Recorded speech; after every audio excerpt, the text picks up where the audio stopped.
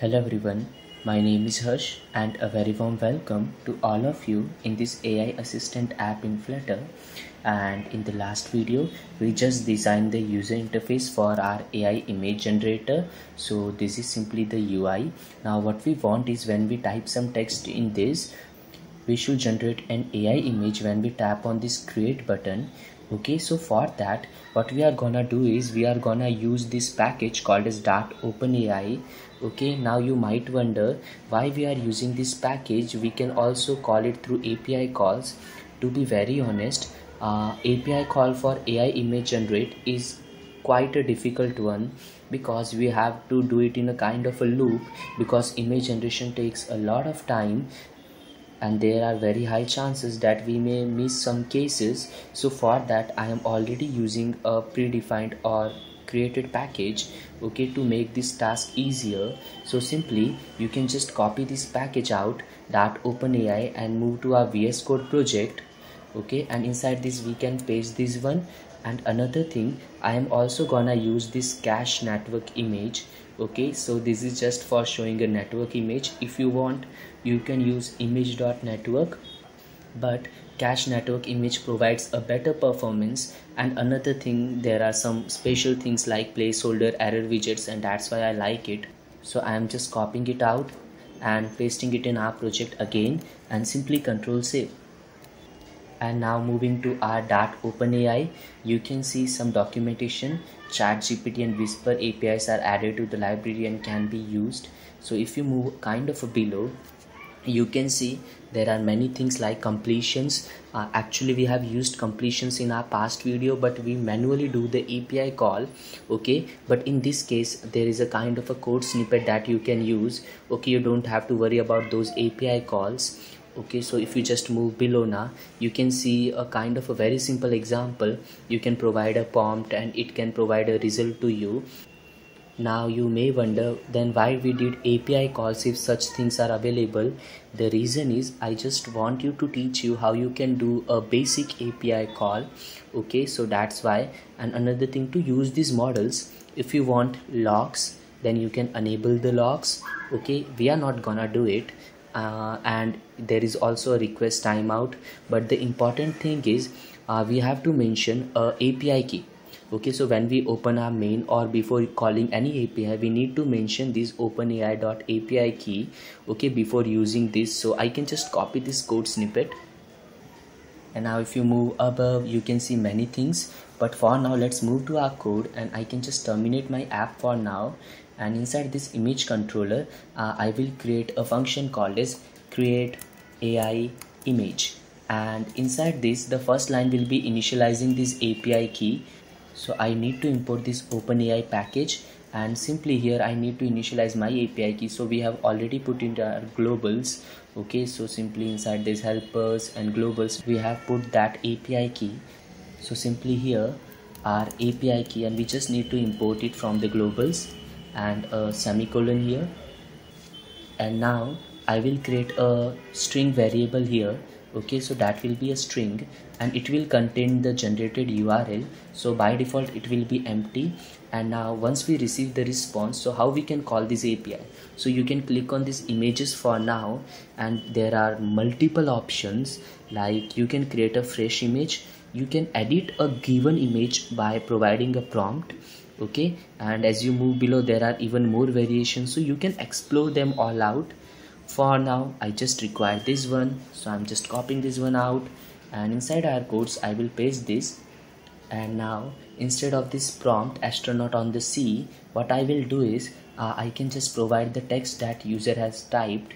So simply the text, and I don't want this too big image. Okay, I just interested in 512 because it's a bit cheaper compared to that original size, and we want URL as a format. Okay, so once we get this image, what I will do is simply URL is equals to image dot data dot, and as you can see it is actually a list of image data.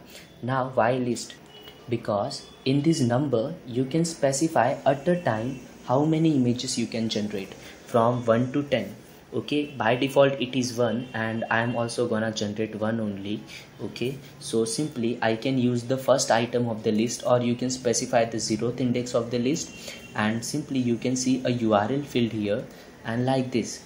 Now it is showing me an error that you can't assign a null string URL into a string type. So what I can do is I can just simply write a toString here, and it will do the work for us. Now it will successfully generate a AI image and it will put into that URL, and we can show that URL. But there is a small thing. I also want to show some loading when all this process is happening. So what I can do is I will create a loading for enum, because I can just not keep it as true or false. I need multiple states. Okay, so what I can do is I will create an enum first, and I generally call it status. Okay, there are multiple status. So first will be none. Okay, by default it is not initialized, so I'm assuming it like null. And there is another status called as loading.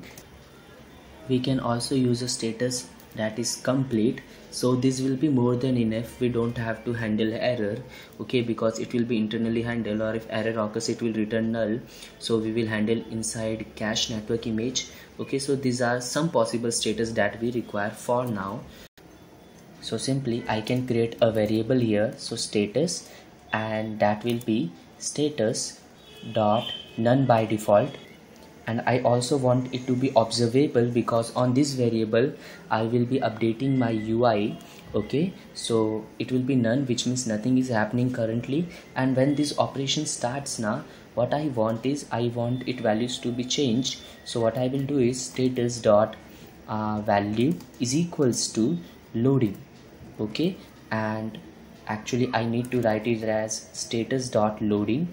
Okay, so it will start loading for this, and once this operation is done, what I will do is I will change it to complete. So simply status dot value is equals to status dot complete. Okay, and pretty simple. Now we can move to our image feature and we can design the respective UI for it. But first, for now, let's run the application. And till the application is launching, we can copy some code snippet from this cache network image. So to use it, it's pretty straightforward. You just have to pass the URL. You can specify a placeholder, which means the loading, and you can provide a error widget, which means it should be shown when the error happens. And if you want a loading like progress indicator, then you can use that too. For now, this will do my work, so I'm just copying this one out, and then inside our project, what I will do is I will simply show it here. Now how we are gonna do it? So simply this will be our default image. Now here actually I want to use a switch statement, okay, to make this stuff look a bit easier. So simply it will return a widget, and I can call it my AI image. Okay, and simply like this we can use a switch here. So I can make underscore, which means a private function, and inside this we can return something. So I can use an arrow operator and like this, and simply a switch statement here. So switch, and we can specify on what basis we want to switch. So our controller dot status dot value. Okay, and simply we need to use those cases. So add missing cases, so it have added none. So what should be shown in case of none? And we can also add something like status dot complete. So in this case we want to return this cache network image, and another thing, simply a comma, and I can use status dot and loading. So in this case we want to show a loader. So simply I can just import first this cache network image, and here what I will wish is simply controller dot URL. So this URL field we just created some times ago, and here simply instead of none I will just cut this one out and paste it here, and instead of this loading we can use the widget that we created, custom loading. So there is nothing much, a loading JSON is loaded in this. So simply custom loading, and simply import it, and simply a const keyword, and we can remove this semicolon and simply press Ctrl save. So we need to use it here. So I can just write AI image. Now to make this AI image dynamic, we can wrap it with OBX, okay, because depending upon the values we need to update it. So simply a arrow operator like this and this. Okay, and I need to import this obx and simply control save. Now only this portion will be updated when the status value changes rather than the whole screen. And instead of circular progress indicator, I can again use custom loading. Okay, and instead of this error, for now I can just use a sized box, which means do nothing. Okay, and it looks bit decent to me. Now if I just go to this screen now, you will see by default a image is shown, but now if you click on create, nothing happens. So what we will do is we can just provide that function to this. So c dot generate or AI, so this one create AI image, and we can remove this parenthesis. Okay, now if I tap on it, you will see nothing happens. The reason is pretty simple, that inside this image controller, if the thing is empty, we do nothing. Okay, so simply here I need to type something. So simply panda playing guitar. Okay, and now if I just go and click on create button, you will see a custom loading is showing here.